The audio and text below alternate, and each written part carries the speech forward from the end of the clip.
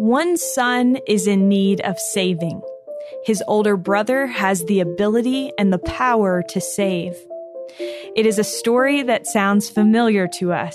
It is a story that Marilee Killpack and her family have been living for the past year and a half. Marilee wrote the following about the bone marrow transplant from her oldest son, Copeland, to her youngest son, Abram. Theirs is a story of need and offering, of health and sickness, of accomplishing together what one cannot do alone, of miracles against all odds, of heroes who fight and heroes who give, of connection that runs so deep it literally runs in their bones, of giving new life where there may not have been. It's a story of hope we are humbled and honored to tell. In 2014, following a successful Kickstarter, Marilee Killpack co-founded Gather, a modern leather goods company that seeks to make space for the worthwhile. Gather, spelled G-A-T-H-R-E, has since expanded its product line, but its original mats have been featured by Vogue, Reader's Digest, and New York Magazine. Marilee and her husband Devin are the parents of 4 children. This is All In, an LDS Living podcast where we ask the question, what does it really mean to be all in the gospel of Jesus Christ? I'm Morgan Jones, and I am so grateful to have my friend Marilee Killpack with me today. Marilee, welcome. Thank you. I'm so happy to be here. Such an honor. Very humbled. It's a great podcast. You have so much to share with people, and so I'm so excited for people to hear your story. Thank you. Scoured Marilee's Instagram account the other day, which I had followed along a little bit with this journey that you've been on, but I had never really dug into it, and I just literally, I think I cried all day. So here we are, and we are going to hopefully not cry through this entire podcast. But first of all, I wondered if you could just give people a little synopsis of what you and your family have gone through with your son, Abram, over the last, I guess, couple years. It's coming up on 2 years. Yeah. Is that right? That's right. Okay. Abram is our 4th son. So we have 4 kids, a boy, 2 girls, and then Abram. And he was born of December of 2017. So yeah, he's coming up on 2 years old, which is crazy. But he was born with a rare genetic disease, which is fatal, 1 in a million rare. It's a blood disease where his platelets don't work. And so because his platelets don't work, his blood can't communicate well to each other. So they're prone to really get a lot of infectious diseases, and then it typically leads to cancer. So I had my 3rd baby. I run a business really in the thick of, raising kids, and I found out I was pregnant. Total surprise against every odd. And I was very upset and terrified because I just didn't think I could do it. And I got a blessing from my husband that said, Heavenly Father needs you to take care of this boy right now. And he needs to come right now. And so I felt calmer, but he came seemingly safe, really smooth delivery, gratefully. But he had little red dots all over his body, broken capillaries, called petechiae. And the doctors figured it out pretty quickly. He got taken to the NICU and stayed there for a week and just wasn't doing the right thing. So they couldn't figure out what, but they sent him home after a week saying, we'll do some more testing, good luck.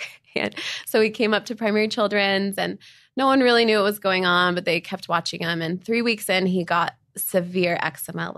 You'd put a shirt on him and his skin would just peel off. He was couldn't smile. He just excruciating pain. And that lasted for, until we figured out his diagnosis. We went up to the hospital after his eczema appeared, and pretty quickly they looked at him, and I knew that they knew something was up, and they said, how long has he had this and what's going on? And we're going to run a test. He doesn't have this disease, but we're just going to run it in case. And don't look it up. Don't Google it. Here's the name. And we'll let you know. It takes a month. So for a month, gratefully, I think Heavenly Father gave me a tender mercy that I forgot the name. I couldn't remember it. And I looked it up one night because I was just so concerned for him, a little 2-month-old baby boy struggling. And I remember it was Valentine's Day and my husband was putting the kids to bed. So romantic. He's a good man. And I was sitting at the top of our stairs and I remember just Googling it. like baby boy platelets and eczema. And the first thing that popped up was a syndrome, the name of the syndrome that the doctor told me not to Google. And I just fell on the floor, like crumpled in a mess. And as I read on Wikipedia, it just showed, the complications and their problems, and that it was life-threatening, and most kids didn't survive past toddlerhood. So at the time, I remember thinking, well, there's nothing we can do about it. The Wikipedia listing didn't say there's an option. So I just thought he was dying. So I remember my husband came out and I couldn't even look at him. I handed him the phone and he started reading. And I said, I have to go. And I got out of the house and I just had to breathe for a while. And then I came back and he was sobbing and we were both sobbing. And so we just kind of moved on. We met with the doctors a month later. The test confirmed what we had thought was true. Abram did have Wiskott-Aldrich, but the doctors came in and told us that there was a hope that for kids who have this disease that you can give them a bone marrow transplant, which essentially wipes out their current bone marrow, and a donor gives them new marrow, which heals and resolves all the blood issues that are fatal for these kids. So it was hopeful. We had a year before transplant. He was diagnosed in March, and we went to transplant in April of 2019, this year. And so we had a whole year to wait it out, and we did, and he was safe, and gratefully nothing crazy happened. And then we went to transplant, and we found out that his older brother and sister were both perfect matches, 10 out of 10 matches for his bone marrow. How likely is that? That's not likely. It's 1 in a 4 chance, 25% chance that one sibling would be a match. So for 2, it's a 12% chance that that they would both be matches. But most kids, as we found out as we went to transplant, most kids don't have sibling matches because most Americans don't have lots of kids. So you have 2 or 3 siblings, and the chances that one of them is match is pretty rare. A sibling match is the most ideal for transplant. So it was a miracle, and we went through transplant, and we're on the flip side, and we've learned so much. It was obviously the most humbling experience we've been through to date, but very, very grateful for it. Yeah. Well, I just am so impressed by the way that you've handled this. I think for me, I look at it and I'm like, we're the same age. Like, I have no kids, no responsibility. And I look at you and I'm just like, holy cow, you have taken this trial and just taken it in stride. And so I'm so excited for people to hear your testimony and the things that you've learned from this. First of all, how were you able to find peace immediately following the diagnosis when it just seemed like there wasn't a solution or any kind of hope? Yeah, that was probably the darkest night, I think, because there wasn't hope. I didn't know that he could be saved. And it just felt like, we'll hold him for as long as we can and make the best of it. I called my sister the next morning, can you come take some pictures? She was a photographer. She didn't know why, but I was like, you need to take them today. Come over and take pictures of our family, because I thought he was just going to be gone. But that night was Valentine's Day. My husband had gotten me flowers, and then the church had done a fundraiser and brought roses and chocolates. And so I had all these things. And I remember crumpling to the floor and just thinking, I have to do something. I can't. I couldn't bear it. So I grabbed all the things that my husband had given me, and I went around to my ministering sisters. One of them was in the middle of a divorce, and one of them was struggling with her husband's financial situation. And I just dropped off the roses and the chocolates and the things. And I think that was, I'm grateful Heavenly Father planted that in my heart, so that as I've been through this transplant process, I have learned that using your sorrow to help others brings real joy and peace. And that night, just turning outward when I was in the thick of darkness, it was everything. It helped me recenter and just come back and know that, people have different struggles and we can all make it through if we help each other out. So yeah. That reminds me of, have you ever read the Character of Christ? Yes, by Elder Bednar? Yes. I just think that idea of turning outward, I think that's such a powerful thought. In retrospect, Marilee, right now, as you're on the flip side of this, how do you feel looking back that you were prepared for this experience? Yeah, it's been I actually got a lot of blessings during that year. And one of them said in specific, your whole life has prepared you for this trial. And so as I've looked back on my life, it seems that I can find little things like maybe this helped me with that, and maybe this helped me with that. I think some of the most notable ones are the fact that our oldest 2 kids are matches, that they were born 8 and 6 years before Abram was born, and with the exact blood match for him to save his life. And that's not an accident. Heavenly Father prepared them.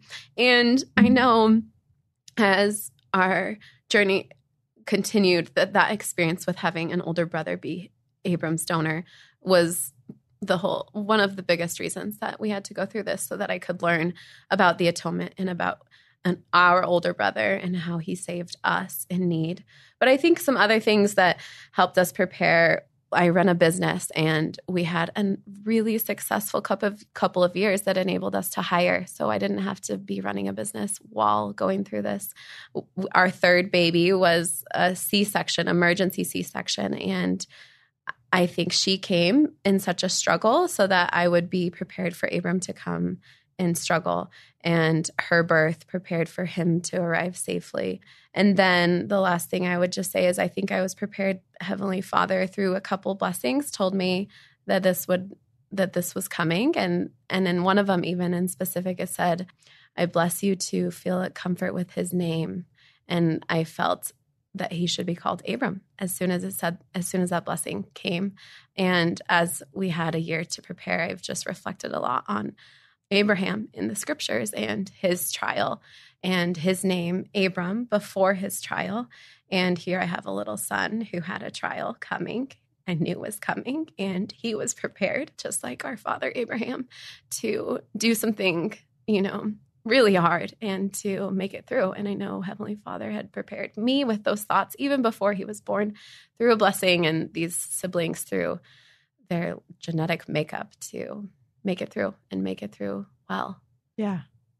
I want to kind of touch on a couple of things that you mentioned there. The first with Copeland, your oldest son, and that he was able to donate his bone marrow to his little brother. Yeah. I love that when I heard you share your experience briefly previously, one thing that really touched me was how you talked about your kids going to be tested to see if they were a match. And you talked about like how excited they were. Yeah. Can you tell listeners a little bit about that? So we found out he was diagnosed in March, and the next day we took them to the hospital to get tested. And it's just a blood draw, simple draw. And I have 2 kids that are brave and one that's a little nervous. And so I think they thought that they were, I don't know, hopefully not going to die, but like just hopefully we'll be safe. And, we told them very clearly that you're just going to give some of your blood. You don't have to die to do this, but you're just going to give some of your blood. And if you do, you'll be able to save your little brother's life. And so we told them, we just really need you to pray that you can be a match. So they just started praying for a year straight.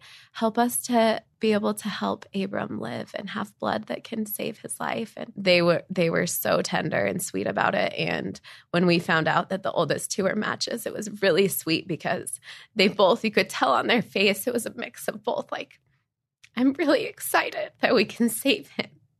And it's a mix of like, but that means I have to do something hard and scary and I'm nervous.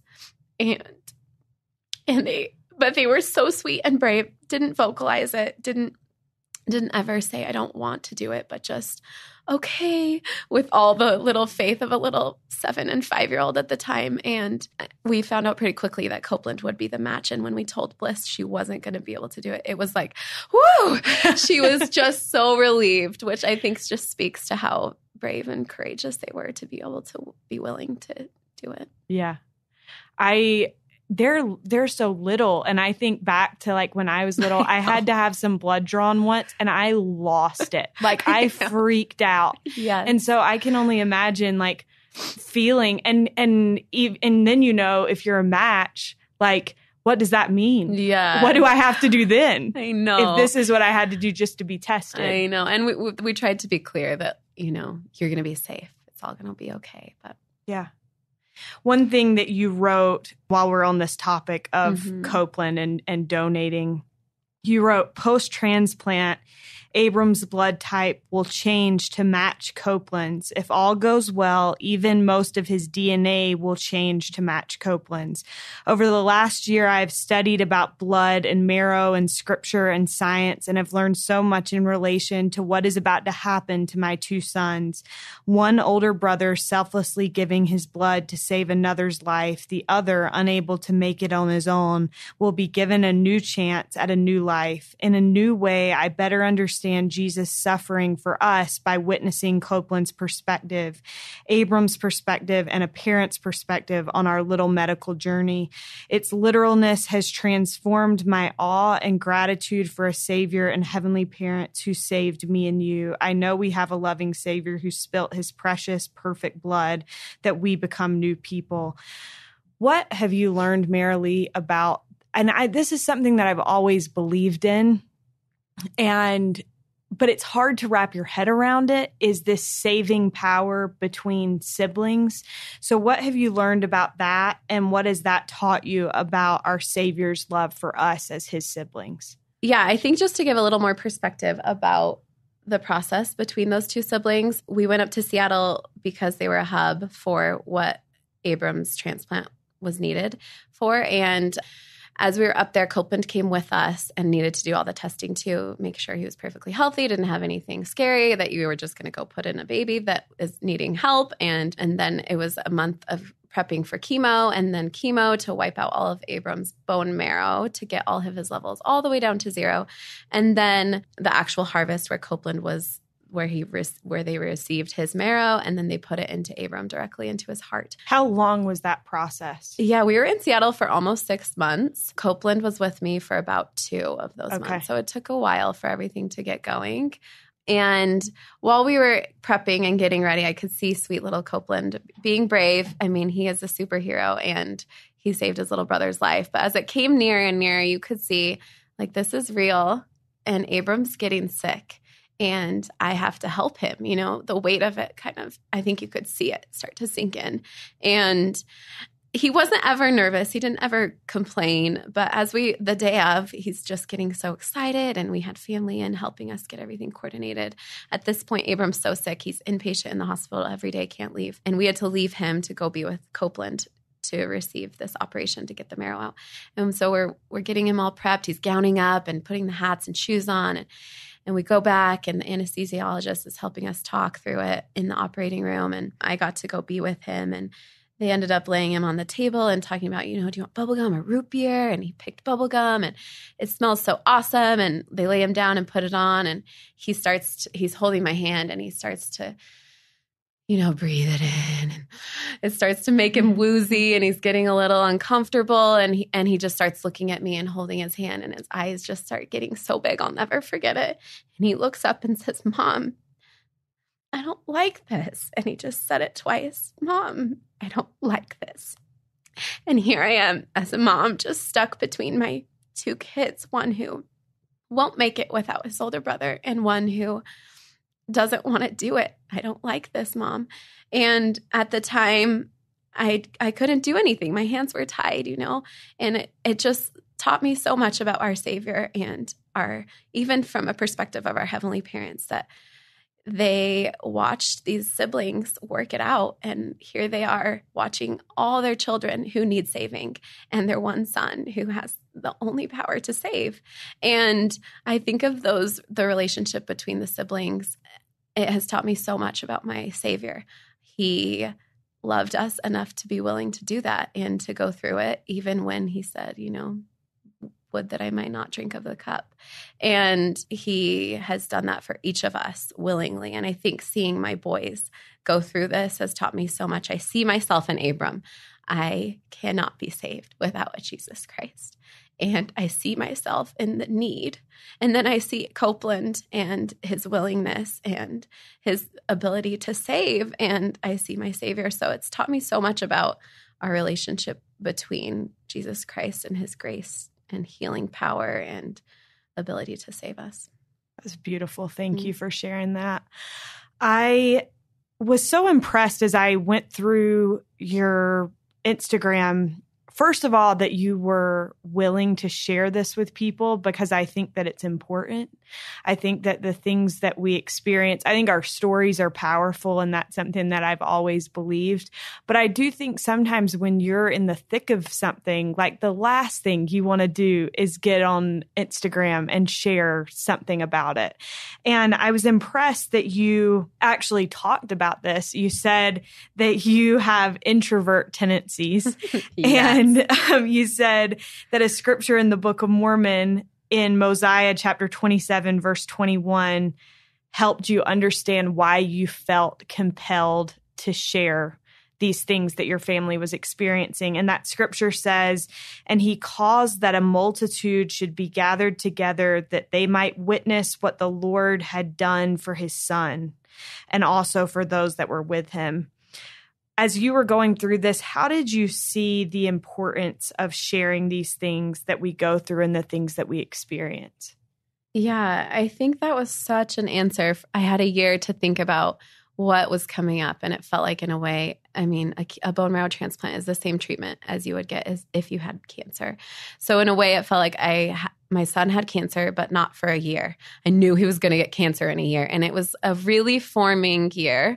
And I just waffled back and forth. Do I share?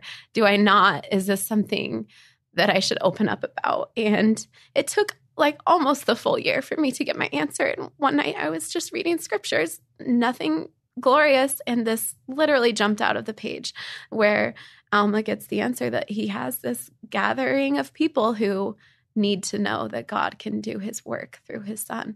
And that gave me a lot of comfort. Okay, Heavenly Father, I'll do it. I'll share whatever you need me to do. And with that purpose, the transplant process became very holy, I think, because I knew that whatever happened, that God had his hand in it, and he needed me to open up and be brave and let other people in and let other people see what was going to happen. And I think it's resonated with a lot of people on a lot of levels, because it's like our humanity story of we have a savior.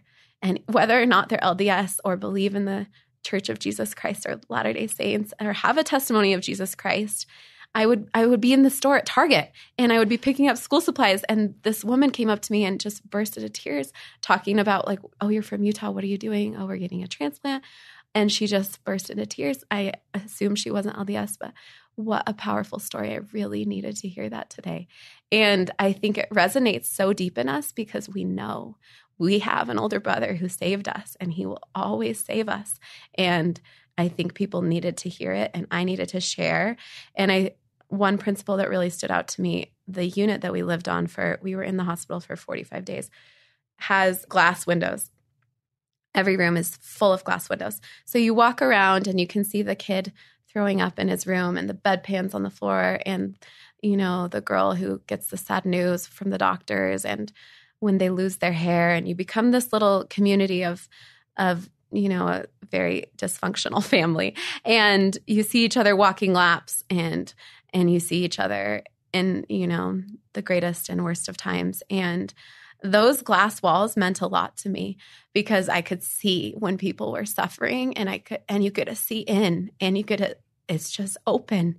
And I think that's one thing that the transplant has really changed me for, is letting the suffering in and seeing it, looking for it, looking at it straight in the eye, and knowing that person is suffering. And I wish in a lot of ways that we could open up and have glass walls and see what the people, when they get the bad news, and what is going on in their lives. And I think for me, opening up and sharing that story was our glass wall at the time, and being able to hear people say things like, I am recovering from addiction, and watching Abram go through this story has helped me let go. If he, a little 1-year-old baby boy, can fight, then I can let go of my addictions and I can fight. And I think seeing people resonate with Abram and Copeland's story gave me impetus to keep sharing and to keep telling their story, because it needed to be heard. Yeah. I love how throughout you kind of shared like quotes and things that you were finding and learning. And I think this is interesting because you were not able to go to church very often during this period of time. So how did you like strengthen your testimony? What things did you draw upon to have that spiritual upliftment during that period? Yeah, it was hard not being at church. I've always loved the gospel with my whole heart. And there is something very powerful about being in a group of saints and hearing each other, strengthen each other, sharing testimony and our faith. And it's now been 2 years. I've probably been to church 10 times. And I didn't know what I would miss about it. But I've learned the young men and the elders quorum, even the ward in Seattle, brought us the sacrament every week. And they come and they kneel in my living room floor. And they share the scripture that says in the sacrament prayers, and I bless and sanctify this bread to the souls of all those who partake of it. And it was just one soul who was just mine in a hospital room, or it was just my husband's at home with with the kids. And I learned that, Jesus Christ's atonement is just for me. It's just for Copeland, just for Abram, our whole family. And I learned to draw upon the strength of the sacrament, even just for 5 minutes. And then I became like ravenously hungry for anything I could get my hands on scripture. I was like permanently listening to talks and just trying to feed my soul. I don't have any extra tips besides I just was hungry for it. And I think turning to him was the only place I found peace. And so it became just a lifeline. Yeah. Another thing that you posted about quite a bit was the temple, and that like sometimes you all would just go and walk the grounds or whatever to draw upon the power of the temple. What did the temple come to mean to you? And you had one there in Seattle, right? Mm-hmm, yeah. So what did that come to mean to you during that year that you were there? Yeah, while we were prepping, I made sure that year before transplant to not miss a week of attending the temple. In our temple covenants, there are direct words spoken in relation to the things that Abram needed. And I couldn't go to the temple without thinking of those words and knowing that I needed them for my son. And those words became such a strength. And then once we were up in Seattle, we couldn't go to the temple because of germs. And so we just would. Every Sunday, we just sat on the grounds. I couldn't go to church, but I could go sit and stare at it. And I would think about our promises. And my dad had a quote on his wall growing up above his light switch, as long as I can remember, that was by Von J. Featherstone, that said, "If our people will faithfully attend the temple, the Lord will bless them in the following ways. Their businesses and professions will prosper. Angels will protect them. There will be greater love and unity in their home, and their children will be saved." And so I think for me, those 4 promises, I needed every single one. Our family was ripped apart. I couldn't work. I didn't know what was going on with our business. I needed angels around us, and I needed a son to be saved. So I just wanted Heavenly Father to know that even if I couldn't go, I would at least do my best to be as close as I could. And those temple covenants really strengthened us. I love that so much. This year, I've been trying to go to the temple more often, and it's amazing. Like when you go more, how much more you feel supported and sustained, and the things that normally would have like knocked you flat don't. And so I'm super grateful for that. Another thing that impressed me was your family's dedication to each other. And you have a quote that you frequently quoted. I believe is it President Eyring? Yes, uh-huh. The family that prays together is together even if they are far apart. And I, first of all, love just that idea of your family, because how often was it? So Copeland, you said, was there for 2 months, and you and Abram were in Seattle for how long? Almost 6 months. Okay. And then during that time, your husband had your other 2 children here in Utah. Yeah. So at the beginning, he was home with the 2 girls, single momming it, as I like to call it. And then he came up for parts of transplant as best as he could, a week here, fly home, a weekend there. And then the whole family came up once Abram had his 50 days in the hospital, and they came up for a month. So 4 of the 6 months we were apart almost 5 of the months total. So 1 month together in Seattle, and then siblings here and there, and Devin and I here and there. So we FaceTime prayed every night together, and it was simple. And I don't know if that's disrespectful, but at least I could see my kids and we could pray together. That quote is on our mantle. I wrote it on our letterboard, and it's still there when I came home. And it was a sweet reunion to think we were apart for 6 months, and we, especially my 2 daughters that didn't see me for 6 months, they struggled. It was hard, and we made it through. And to see that quote as I came home, that we are together, we made it through. And we, even if it was just simple prayers over FaceTime, that meant a lot to help our ties. And I do want to add that during that year of prep, that was really strong. And I could feel Satan's just trying to rip us apart, because he knew we were going to do something really hard.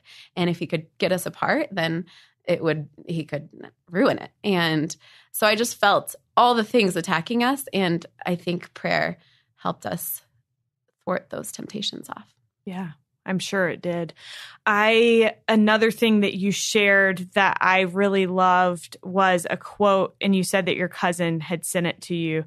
And it said, "For everything you have missed in life, you have gained something else." And I don't have kids, but I couldn't help but think, like, how many things did you feel like you were missing out on in your daughters' lives during that period of time? How many things just in regular individual life did you feel like you were missing out on? But you then wrote, "That rings so true to us. In the last 18 months that we've had Abram with us, we have gained far more than we have ever missed."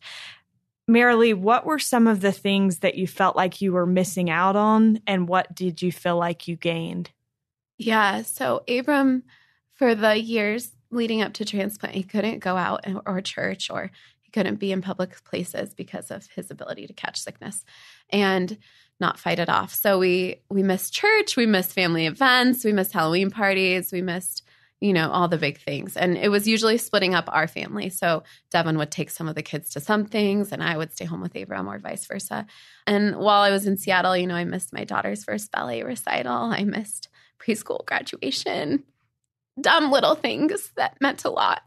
I missed a nephew's baptism. I didn't miss anything crazy, but it was mostly just the day-to-day, being there at pickup for carpool, or just giving them a hug. And I think that was one of the hardest parts as a mother, was having to choose. I have to be with Abram and trust that God will fill in the gaps for my other kids. But most of the things that I did miss were so temporal and superficial. A large bank account we missed. The things that we gained are just incomparable in a way that I don't have words for.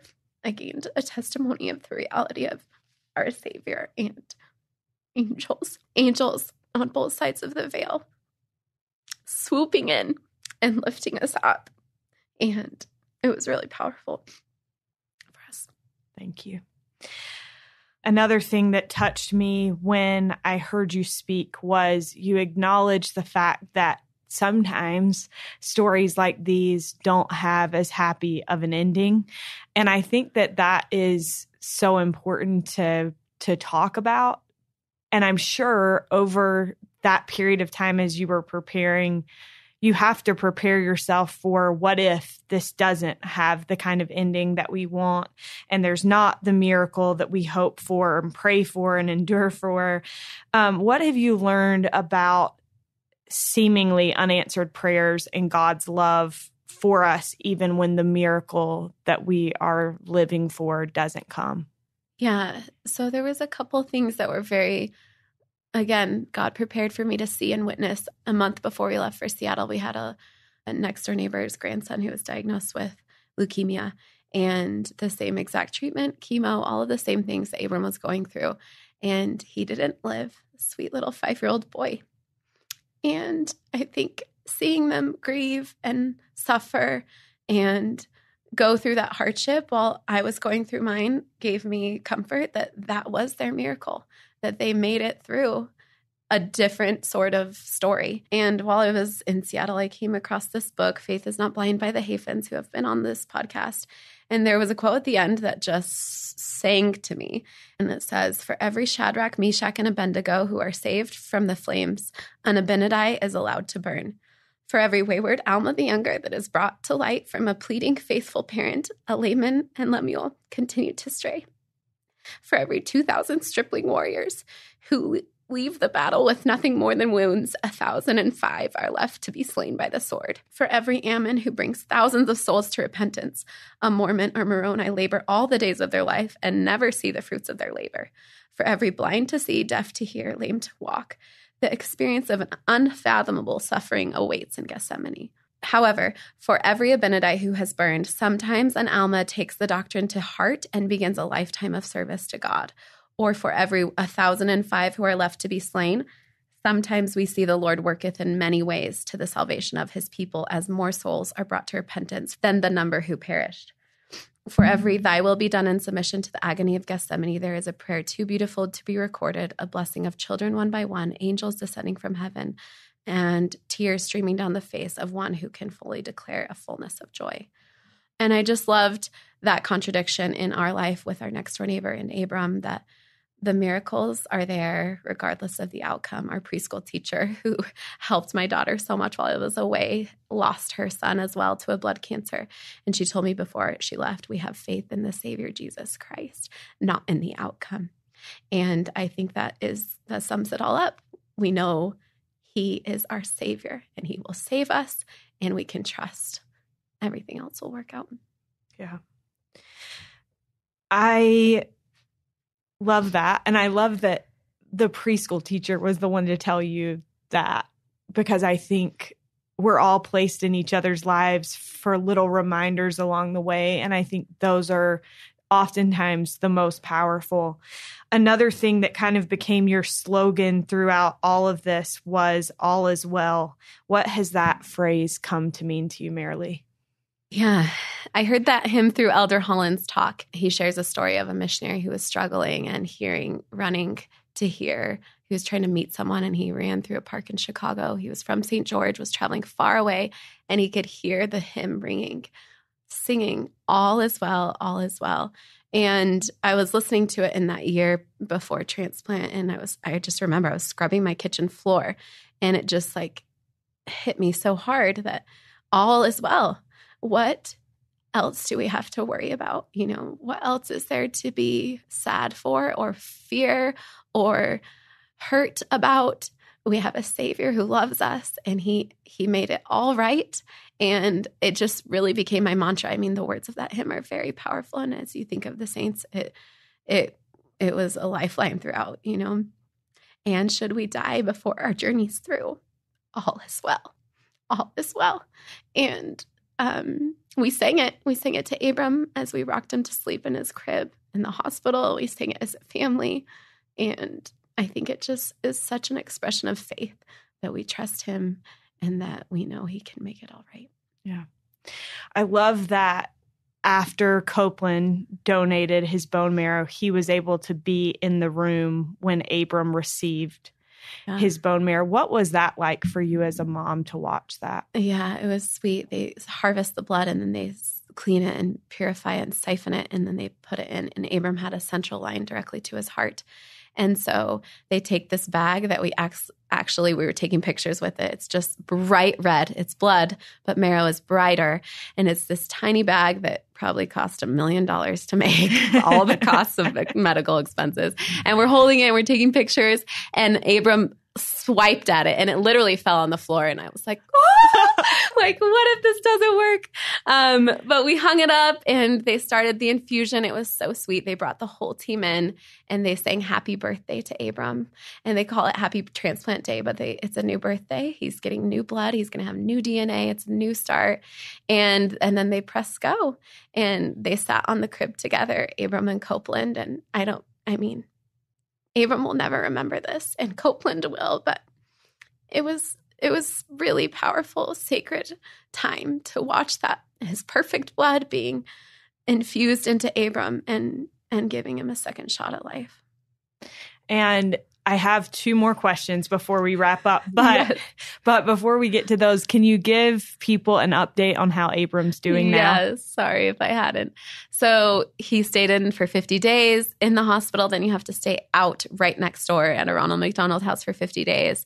And he's going to the hospital all the time, every second for everything. And then after the 100-day journey, they call it, they can send you home. So we're on day like 120. It still feels very fresh. He's doing great. It's a miracle.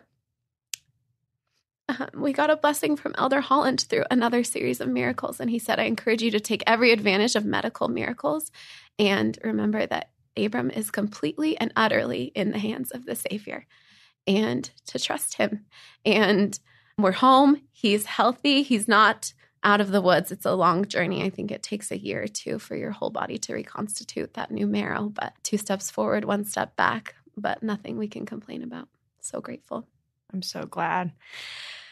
The last post that you wrote before you left the hospital, it was the last night that after you'd been in there for days. And you said, and just like that, I sat at the same window I've sat at every single day for the past however long and watched the sun go down on our last night in the hospital with a water show of tears. It went down on one of the most refining and defining experiences of our lives. It's not over, and yet a bit of it is, and I feel like I have a whole new soul inside this body of mine, just as Abram has a whole new blood inside those bones of his. We toiled and labored and tried not to fear. We suffered and struggled and tried not to despair. We found help and tried to trust him who was our shadow by day and our pillar by night, leading us through roads we didn't know we could walk. And though it hurt deeper than we imagined, he was there. He got us through. This too shall pass, and here it was passing. These are the lessons we came to earth to learn, the battles we promised to fight. First of all, I don't think you could have said that any more beautifully. But Marilee, as you look back on this now, why are you grateful for this experience? Sorry. This experience has humbled me, brought me to my knees in more ways than any experience of our lives. And that humility and need is something I will never be able to express gratitude enough for, to be in a spot where I can't make it without him. And to be able to watch my sons go through this, one with such willingness, and then to see one suffer, to see our little boy suffer in such torturous ways as a parent, has given me so many insights to our Savior and our heavenly parents who gave their son to suffer for us and loved us. I can't articulate it well, but I came to love Abram as a mom because he was saved and needed saving. And I think of our heavenly parents who have this son who is perfect and they know he's going to do it and they know he's going to be awesome. And then to look at us like I look at Abram and realize he needs saving. He's not going to make it. And there's just such a love that I can't explain for him, for fighting and for being saved by his older brother. So I'm grateful for this experience for a lot of reasons, but mostly I'm grateful that it has drawn me closer to my Savior. One of the blessings I received said, there is a legion of angels around you. The Savior has prepared a legion of angels around you to get you through this. And I could feel him at the head of that, just helping us every step of the way. So I'm just so grateful.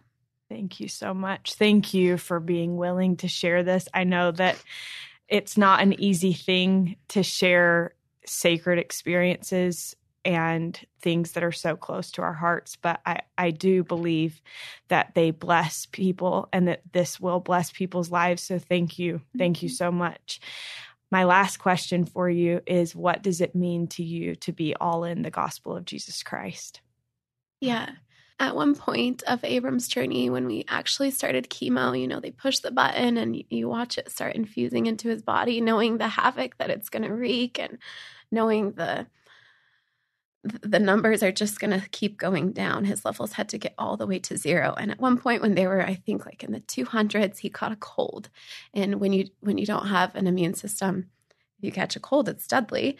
And all the doctors are coming in, they're kind of scrambling. It was really frantic. And they were trying to figure out, what do we do? Like it was a simple rhinovirus, the common cold.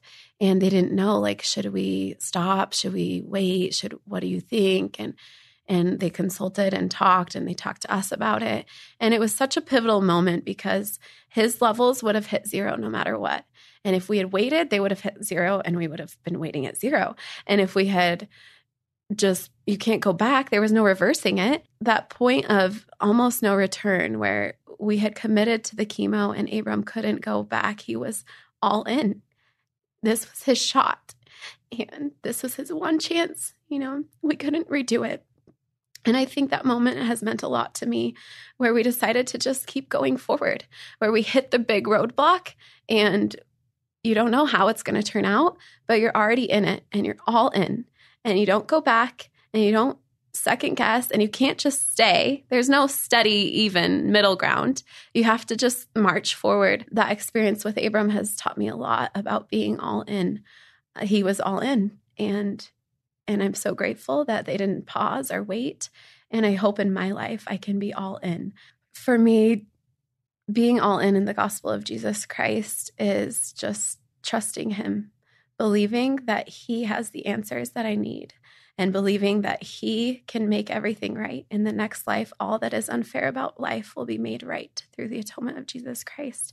And being all in is committing 100% to whatever he asked me to do, whether that's take my son to get a bone marrow transplant or share his story or whatever he asked us to do it, to have faith. And being all in means never giving up. There was lots of moments where it would have been easier to just throw in the towel, but we're here on earth. This is our one shot to try it out and to do it. And so being all in is diving in head first and embracing all that comes with that, the good and the messy and the miracles and the blessings. Thank you so much. You're wonderful. Thank you. Thank you. We are so grateful to Marilee Killpack for sharing her family's journey on this week's episode of All In. You can follow along with Marilee's entire experience on her Instagram, which is just Marilee Killpack. And if you've enjoyed hearing Marilee's story and love a great story in general, I'd like to personally invite you to check out our LDS Living Storytelling podcast, This is the Gospel. Be sure not to miss the episode titled Culture Shock to hear our wonderful sound guy, Derek Campbell, share his story. This is the Gospel has plenty of stories to keep you busy until we're back with you again next week. We'll see you then.